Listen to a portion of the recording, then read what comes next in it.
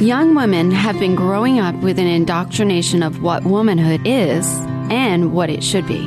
They've been taught everything that is in direct opposition to the Word of God. Young women who want to be different from the world are rare, but they are real. On this Rare But Real podcast, Audrey Broggie will often be joined by her daughter, GraceAnna, and her daughters-in-law, Maureen, Chesed, and Marilyn, who desire to be discerning in a day when everything seems to go against God's design. Join them in the journey of becoming rare but real. It takes courage and conviction. And now, Audrey Broggie. Hey, I'm so glad to be able to record a podcast with my daughter. And today we're just going to, it won't be a really long podcast. We're just going to talk about the beginning of a new school year. And we know that is different for so many different people. I know that my daughter-in-law, with her children, they've been in school almost a month now, or maybe it is a month now. Or no, not quite a month now. And people start at different times, whether they're in brick and mortar schools or whether they're homeschooling or where they're doing hybrids or whatever it is. And always that time of year brings transition. It brings getting things in order, especially if you've had like a more laid back, relaxed summer.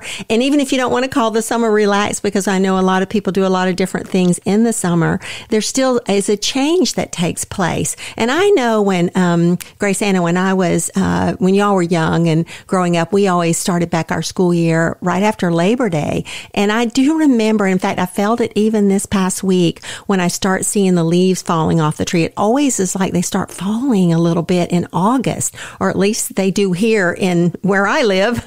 And it always makes me think about the transition time, whether it's the transition of schooling because it's another year, a different year, and so many different things are going on. Another way, because I've always said is, and told women for so much of life is that a home life, if you run in a home, it's never static. It's always dynamic. It's always changing. Kids are at different stages and ages. You're at different stages and ages as the mom, and as you think through things and the new experiences, not so new experiences. Anyway, I say that all kind of as an introduction, because GraceAnna, I know that not only has this summer been full with just normal things that y'all have done as a family, but you added a baby to your family, and then now at the beginning of the school year, or thinking about that and all the prep for it and what you're doing. I just think people would love to hear how you've planned this year, what your kids are doing, and just how you're going to walk through this time. So I'm going to hand it to you, and then if I want to interrupt you and ask a question, I'll do that, but I want you to go for it. Well, Mom, I love that you kicked it off by saying we're going to record for a short amount of time because, the season of life I'm in was, I had put Truman down for a nap, but I also fit in a bunch of little tasks before recording this. And so I had texted you saying, I have a little bit of time. I don't know how long it'll be till he wakes up. So that'll probably be true for a while. The future episodes that I record may not be very long. But I love, too, just your thoughts on how starting school around Labor Day, it's just such a nice time. So I'll talk about this later, but this year we are taking a break from our co-op, which is a really tough decision. Mm-hmm. But because of that, I had flexibility to take the entire month of August off and just enjoy it with my kids and have really what I feel is a full summer versus a shortened summer.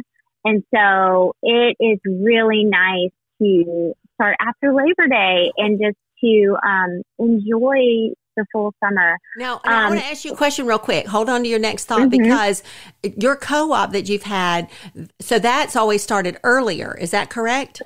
Yeah, it has started second or third week of August typically.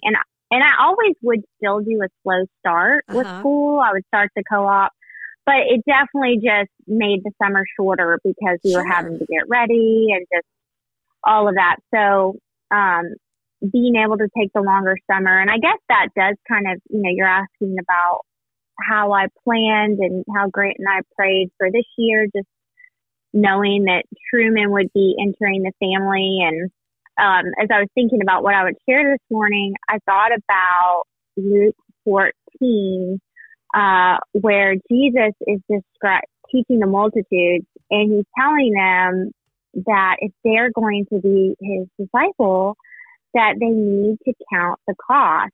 And he he gives a couple illustrations, but one of them, he says, for which of you intending to build a tower does not sit down first and count the cost, whether he has enough to finish it, lest after he has laid the foundation and is not able to finish, all who see it begin to mock him, saying, this man began to build and was not able to finish. Yeah. Or what king going to make war against another king does not sit down first and consider whether he is able with 10,000 to beat him who comes against him with 20,000? Or else, while the other is still a great way off, he sends a delegation and asks him to peace. So likewise, whoever of you does not forsake all that he has cannot be my disciple. And Jesus here is obviously talking about the cost of following him, because there's this great multitude, and right now in his ministry, they all want to follow him. Mm-hmm. But he's telling his disciples, it's going to get really, really hard, and you need to make sure that you understand what it actually means to be my disciple. Mm-hmm. And I say all that because at the beginning of the summer, Grant brought this passage of scripture up to me as we were praying into the school year. And he just said to me, GraceAnna, you really need to count the cost and think through what you're actually able to do this next year. And I think he was thinking ahead because he knew, Truman was going to enter our family. Obviously, we were just praying that everything would go well with the pregnancy. And because we homeschool, I just had to think through realistically, what can I handle, and to really count the cost. And Jesus is saying, it's a good king who is only willing to make war if he is prepared. And so as I think about being a good mother and being a good homeschool mother in this season of my life, I want to make sure that I have really counted the cost. So that meant that back in, I guess, April and May, Grant and I were talking about the fall, and I'm so thankful that we did, because Mom, you know this about me. I'm not a real big planner. Mm-hmm. Like I prefer spontaneity, and sometimes, it's not good, but I like to do things at the last minute. So, but being able to really plan out the school year for this year, and I think Truman made me do that. Mm-hmm. I am so, so thankful. So, I think that's my first just encouragement and thought is, just as mothers, always thinking through, okay, what has God called me to? And then how in this season can I best do that? What do I need to add? What do I need to take away? What do we need to change? What do we need to keep the same so that we can actually finish it? Because I feel like I've also often been this person in the tower. You can see, or, building a tower, and my life is filled with half-built towers. Mm-hmm. But I really want to be faithful and be able to complete fully the things that I commit to. And obviously that my first priority is that I would be teaching and training my children in wisdom. Mm-hmm. And of course, as we're starting the school year, and we've talked about this before, there are different ways to educate your children. But for Grant and I, the greatest priority is that they are learning wisdom and the truth of God's word. And for us, that meant that public school was absolutely not on the table, but mm-hmm. that it would be some form of Christian education. And so as I think about that, I think about Proverbs 1, where it talks about, father and mother teaching that to their children. That's the big priority that I want to keep first and foremost in my mind. And then letting that guide me to the smaller decisions. But I will say this before I kind of get into little minutia. Mm-hmm. A phone call to an older woman always helps. when you're trying to think through planning. And such a phone call was made to you at some point. I'm trying to think. I guess it was after I had Truman, because I was second guessing some of my decisions. So that's the other thing too, is counting the cost, making your plan, and then sticking to it. So Mom, before I kind of talk about our school year, maybe you could share some of the things you shared with me in terms of I had called you saying, okay, I'm trying to decide, I had made the big decisions about school, but I was trying to decide extracurricular things for my kids. And you gave me just some really good generic encouragements. You actually didn't tell me what to do, but you just reminded me of some very important things. And I remember saying to you, Mom, I'm so thankful that I have you to call and you can remind me of what I need to remember in this season. And I think that's what us as younger women who love the Lord want to be reminded. We want the older women to speak truth into our lives, but we also need to know those older women who are willing to say to us the things that will help us count the cost. So Mom, maybe do you remember that? Some of the things you shared with me? Well, I do remember our conversation. I do remember that always the bottom line, whenever any young woman, whether it's you or whether it's some, others that I know well, or even young women that I don't know very well, but I always remind them of the negotiables versus the non-negotiables, and considering the stages of life that we're in, because you never get these particular years back, and so I remember talking to you, and I don't know if this is specifically what you are referring to, but I remember talking about the things that you cannot let slip. And those are obviously your home and family. And of course, you being a pastor's wife, I always remind you and other young pastors' wives who come to me and ask me different things, say the best ministry you're going to have in the lives of the women in your church is to be a faithful wife and mother and manage your family. And then, of course, beyond that, because we know that's what God's called us to do, then beyond that, we employ our gifts in the body of Christ. And sometimes wisdom would dictate where we employ those, because we know Scripture teaches we should be involved in our local church.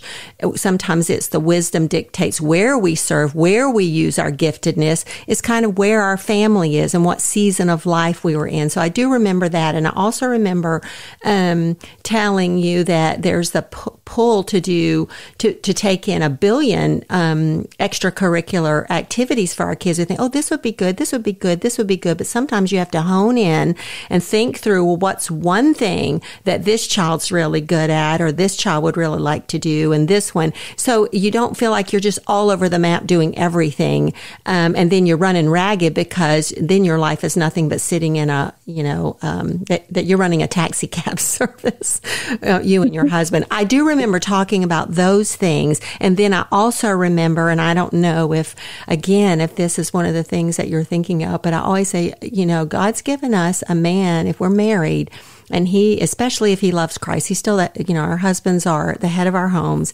And there's lots of times our restlessness as women, or I don't know what to do. And so sometimes I would say to you, well, what does Grant think? What's his advice? And then of course, what he knows you and he knows your family. What does he think? Rest in that. If he says, let's don't do this, but let's do this, rest in that. And I say that out of years of experience being married to your dad, of like, sometimes I'm like torn up about a decision, whether it's concerning y'all, or whether even now at this stage of my life, whether it's concerning, I don't know, there's lots of things that sometimes just the fact that sometimes I don't bounce it off of him. And then I say, what do you think? And he says, I think this. And it's just like, thank you. That was just what I needed to hear. Mm-hmm. So those are the main things I remember sharing. And there may be something else that you remember that's not coming to my mind right now. But those are the main things. And I also remember too, feeling when you were talking about the different decisions y'all were making, of feeling, or what I sensed from you is you were feeling divided, because the kids loved the co-op you were doing, but God seemed to be, through your husband especially, saying this would be more consolidated. This would be more, with a new baby and everything else, this would help us, with Veritas, this would help us and be more unified. And I remember also saying, if this is the way God's leading you, He's going to bring your children along and they're going to have new experience and new things that they love. Because there's always change. There's always things that we leave behind that we, and I'm thinking even as an adult that we're like, oh, I really miss that. But then there's new things that God brings our way. And some things are for a season. They're not for the whole time. And so I remember that too, because as moms, we're always thinking, oh, I don't want my child to be upset because we're not doing that anymore. But we have to remember the God who is above us and leads us, He brings us to new things that we love even more. So that was the conversation I was thinking of. And I wanted you to share some of those things because it was so helpful to me. I remember you also said, keep the main things the main things. Yep.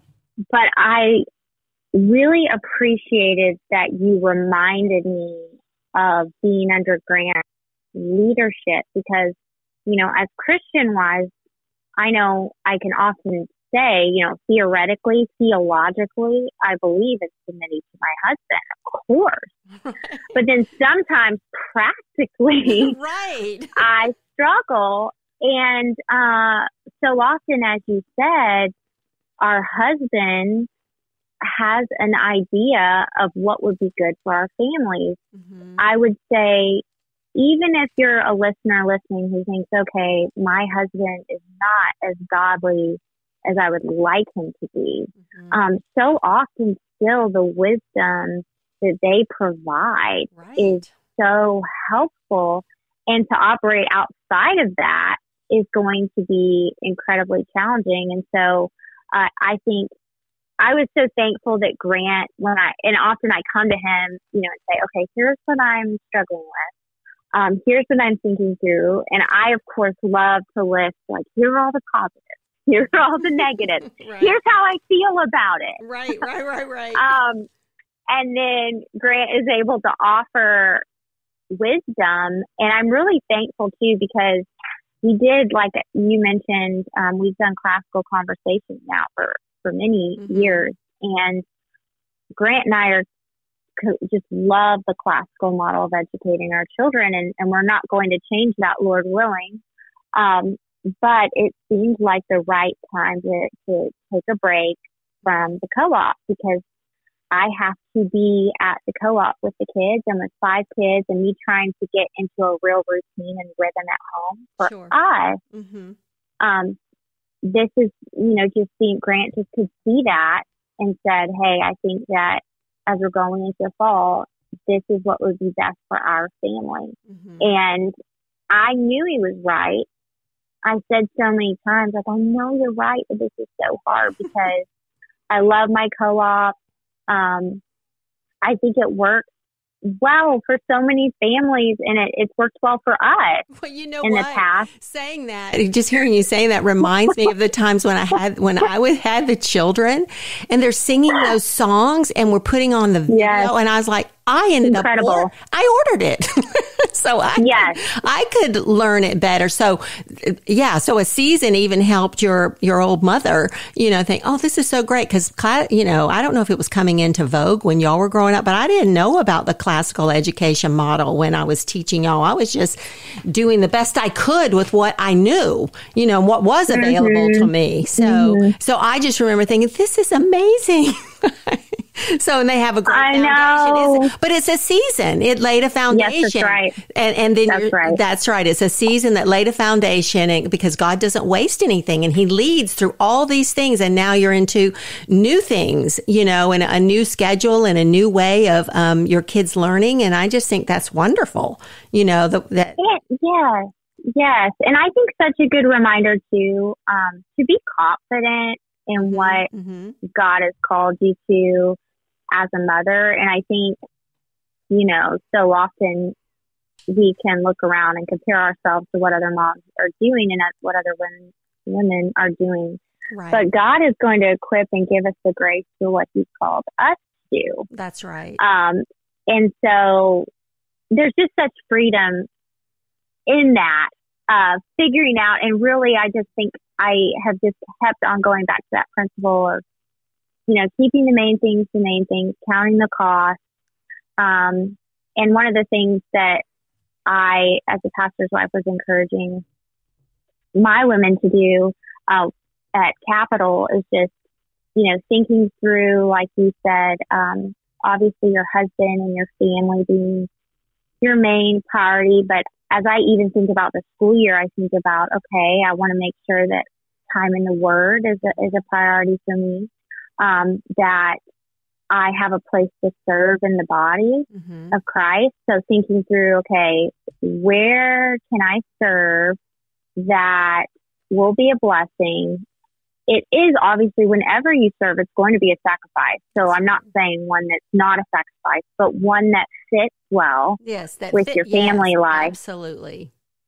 And that, isn't pulling you away from your responsibilities at home. And it's just really neat to see as you pray about those things, and as I prayed about those things, just how the Lord has provided. And now, I told you this, Mom, but I'm back in the student ministry helping out with high school girls.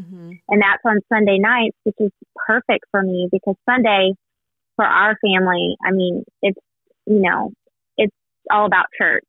So it just fits well with it not being a separate time during the week for me, right? That I am going out to serve. And so, so I think just keeping those main things, counting the cost as I head into the school year, and being aware of my own limitations, and not acting like I'm Superwoman and can do it all. Right. Because I can't. No one is. And even if we think they are, they're not. Something is giving, something is falling through the cracks. I'm just saying, and that's why it's like, and that's life, life, there's going to be things that we think, oh, I wish I had this or this or this. GraceAnna, I even remember, when because I taught Sunday school for years and years and years, Sunday school. Now I'm still teaching in the church. I teach kids on Wednesday night. I teach women at our Women's Life Ministry, and I have other opportunities to teach at special events and all those kinds of things in terms of women and children.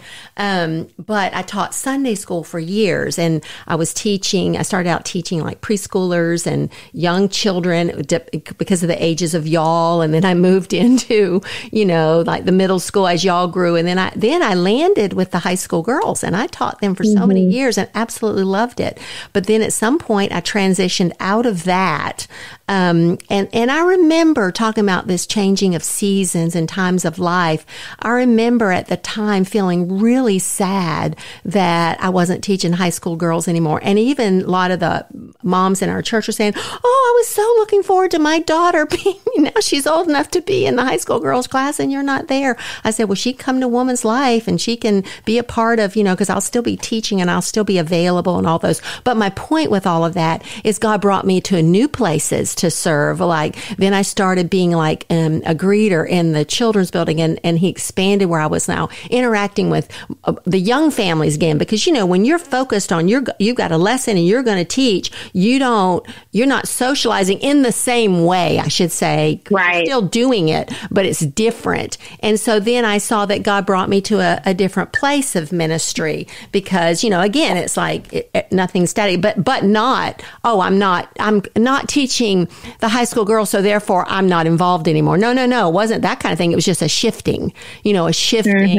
of where I'm going to serve. Although I've never stopped teaching first, second, third graders scripture memory on Wednesday nights. I think I'll do that until the Lord, takes me home. I don't think I'll ever, transition out of that. I could, but I'm just saying, but all I'm saying with that is the shifting, whether it's God leading y'all as he has with your family to shift from classical conversations into this new way that, with Veritas and the other things that your children are doing. It's just, you reevaluate. It's kind of like, and I always would say to parents, just jump in when you said a minute ago about, being confident, sometimes you just got to jump in the pool and get wet and say, we're doing this year. And and we're going to get wet and see if we pass the swim test or if we have to get out and walk around the pool again. And that's a great point too, because obviously, as much as you're counting the cost, there's always a sense where you have to step out and faith. And which Jesus is actually saying. He's actually saying, like, you're going to have to step out in faith and follow me. But there's always that sense of when you do make the decision, okay, this is what we're going to do. There's a step of faith. And I love that you mentioned the sadness that often comes, because sometimes I think we think, oh, if I'm always doing the right thing, I'm always going to be super happy every moment of doing the right thing. Right. And it's just not true. Sometimes when you're doing the right thing, there is a grief that accompanies it. I will say that I do believe, over time, when you're walking in obedience, that joy comes. Like even this week, as we're getting started, I told Grant, thank you. Thank you again for just reminding me of what we needed for this year, because I have walked through a lot of that grief, but now I'm beginning to reap the joy of doing what God has called us to do. But there's just, there can be grief of sadness to saying goodbye to a season of something. And something that you really loved. Because here's the thing, everything that we say yes to, that we think, we know God's led us down this, means we're saying no to lots of other things. And even things that we've done in the past that we love. But if we're saying yes to this, then that, I can't say yes to everything, whether it's a curriculum, whether it's, I don't know. I mean, whatever it is, when we're saying yes to something, we're saying no to other things. And that's just right. Yeah. So anyway, so therefore you're saying yes to being I'm thinking about y'all with this, since we're talking about this whole transition of beginning of the academic year. You said yes to some things that Grant and you, as your children's parents, felt like, no, this is how we sense God leading us. This is how He's opened these doors, but that means we can't do what we were doing. And right. And there is a sense of sadness, and sadness doesn't always mean, it just means we loved something, Yeah. It's like, I love something that I did. And there's always, it's just like the same. Think about it, GraceAnna. It's the same kind of, it's not the same, but it's the same principle of like, I loved when my child was 4 years old. It was such a fun age, and the questions, and I miss that. But, he can't, he or she, they can't stay that age forever. And there's a sense of sadness that comes with that they're not that age anymore, but now they're 8 or now they're 12, and it's a whole new season of life. And so saying yes to growing up means, they're not going to stay little anymore. We can't control. I know. And I think this time of year, definitely for mothers, there's just, it's kind of like a birthday. Every birthday that you see your kid get another year older, you're very excited, but there's also that twinge of how are you this old? And I think the school year also kind of brings that about. And then especially if there's some sort of change with the school year, and I think about even Audrey Kate is in 7th grade. How's that possible? I'm going to blink and she's going to be in high school. But facing that, right. Go ahead, Mom. What were you going to say? I was just going to say, think about being my age, and here I am having a podcast with my daughter.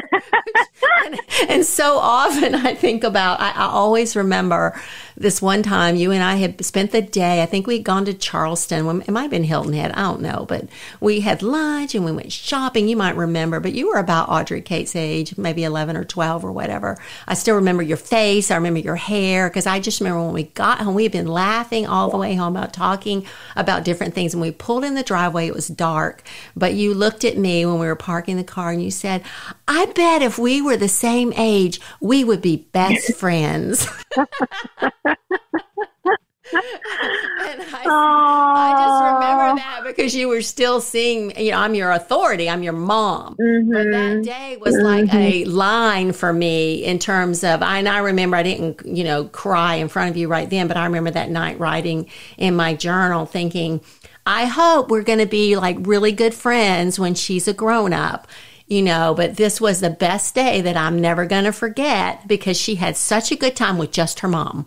and that, so anyway, I'm saying that because you said, oh, treat yes. And then I discovered that you don't have to be the same age. That's right. Exactly. You don't. That's right. But you were thinking like if we were like little girls together, we would just be best friends. And I'm sure we would have. Well, and I think about that, it just makes me think about as we're embarking on the school year and life is full, sometimes I feel like I'm taking advantage of every little chunk of time to get something done. But I think it was a podcast probably 6 months ago now where one of the questions was, how do you spend time with each of your children individually every day? Yeah. And we had talked about, well, first of all, that's not a command that's something that you have to do. I mean, that would be a huge burden if you felt like you had to hit some imaginary wicket every day.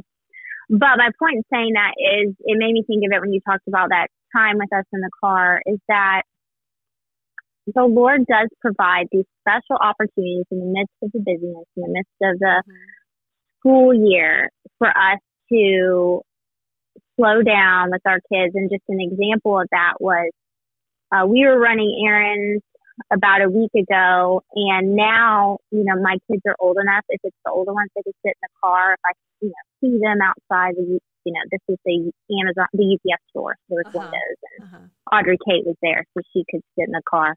And so I said, okay, Charles, you're going to walk in with me today to UPS, and you're going to carry the boxes. So I got him out. He helped me carry the boxes, and I held his hand, and he said, Mom, normally, we don't get to do this, just me and you to carry the boxes in. This is, really special that, you had me carry the boxes in with you. Yeah. And then I did something similar with Patrick later that week. We were walking in and we were going to get a snack from somewhere, and I took him in and he was just looking up at me, holding my hand, so happy. I mean, each of these things were 10 minutes of this individual time. But as I head into another school year and the fullness of it, those things really showed me that there are moments that we can bond and build in to our kids in the midst of the busyness that they will always remember. And these moments, like you talk about, that you're still remembering, Well, we think so often, how you even, I guess it's been in recent years, when people use that term like, oh, I just want to give my children a magical childhood, and not that I'm saying there's anything wrong with that, wanting to give them a good childhood, because we should want to do that. But so often it's in the everyday moments. That's what it is. It's the glimpses of God working in the everyday moments and us being attuned to that, kind of like if we take seriously what the scripture says, to make the most of our time because the days are evil. And that just means it's not like being anxious about it, but it's just like, oh, you're coming in the kitchen, you're asking me a question, then, we'll talk about it while I'm doing this. And it's just in regular life. So often those things happen, and those are just the everyday moments that you have to do. Oh, I have to get this package in. I have to, you can come with me to do this or whatever, because it does mean a lot. And I can think of things like that of my childhood with my mom and dad, where it was nothing special, but it was like special in the moment because of the way it unfolded. Like it was special in the moment. Like one time when my dad was taking care of us and a big thunderstorm came up, and he was studying because he was getting his, he was in seminary, and he had his Bible and all his stuff, laid out on his bed. He was working on his bed, and my mom, I don't know where she was, but maybe she was working as a nurse, a late shift. I don't know. But I do know a thunderstorm came up, and I was so afraid of thunderstorms. I just ran to my dad's room, and he said, he just stopped what he was doing. He looked at me. He said, oh, you can just come sit up here. I know you're scared of the thunderstorm. And I just remember I sat up on the thunderstorm, and there were open Bibles there and him working. And I don't remember us talking, but I just remember it was so special to me to be up on the bed while he's studying the Bible. And I was safe because, I was sitting there with my dad.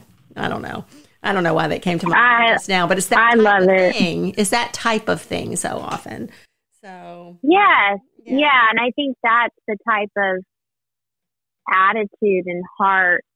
Obviously, if for homeschooling moms, we have to toe the line in terms of, okay, this is the routine, this is the schedule. We are sticking to this. No, you will not do that. Yes, you will do this. Like, obviously that's incredibly important, but also just leaning in and enjoying, those moments. I think about when we were kids, you used to lay down with us and talk about the day. Oh, what did you think about this? And that was funny when that happened. And, so those are things now that kids they love, and it's a way to kind of slow down in the midst of the busyness of, the week of taking a few moments and just leaning in and talking about the moments of their day and what they most enjoyed, and, funny things they saw, or people, or what somebody said, or,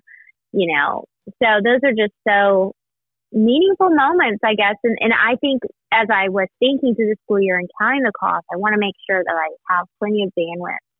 Yeah. That I'm not missing out on those things. Other things I can miss out, like you said, saying yes to something and saying no to something else. And we have to be willing as women to say no to those things so that we can say yes to the things that we will not regret saying yes to. Right. I love it. And I know we need to close out this podcast because you have a busy day in front of you, to continue on with your life. But I just want to, as we close, I just want to mention earlier when you made the comment how so often when we were talking about submitting to our husband, we said we know in theory and we're committed to that, but then when the rubber meets the road, we don't always apply the way. And it just made me think of, and since we're talking about children and all that, I love the passage in Mark chapter 9 because, and I'm not going to read it or expound it, but I'm just going to refer to it.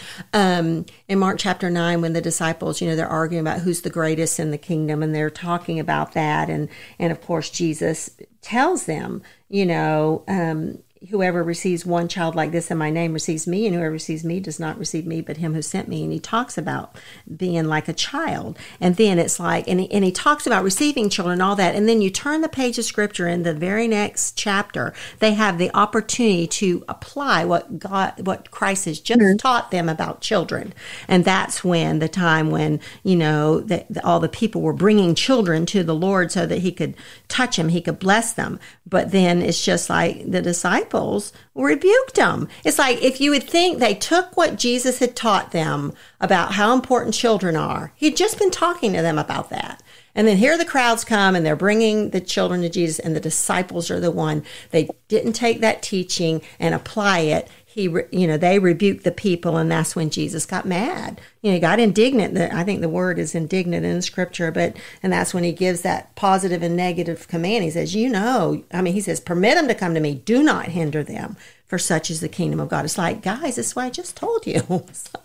But anyway, and I just think about that, just in all of this areas of the more we stay in the Word, because I know it's so important to you, because you talk about it all the time, be in the Word, be in the Word, be in the Word, and then we take what God's teaching us in the Word, and God will lead us right into situations, whether it's we're homeschooling our children, whether it's submitting to our husbands, whether it's whatever it is, He's going to lead us right there. It's like, to apply it. And then the issue comes, am I going to apply it? Or to forgive someone, or to give a blessing instead of an insult, or to walk in, whatever it is. He gives us those opportunities to do it. And I don't know, it just made me think of that when you shared that earlier. Anything else you want to say before we close it out? I just love that reminder of let's walk in the things that we say that we believe. I know that I so long to do that, and just knowing that that's where the joy is, that's where the fellowship with the Lord is. So yeah, just praying for that this school year. Yeah. Well, I love you, daughter, and I love your kids, and I hope to do this same type of podcast with Chesed and Maureen as they're getting their years going with their kids. Although, like I said, Maureen's have been a little bit, but still I want to hear her insight, and Chesed's as well. So let me pray for Yes, love you too. No, go ahead. Do you want to say something? Nope, I just said love you too. Okay. All right, Father, thank you for this time with to be able to talk about these things. And I pray for all of my girls who are in the throes of parenting, who are schooling their kids and being the managers of their home, and for my girls who are married and have all five of them, as they are helpers to their husbands and as they are walking with you. And I just pray you continue to help us all grow in the grace and knowledge of the Lord Jesus Christ. In Jesus' name, amen.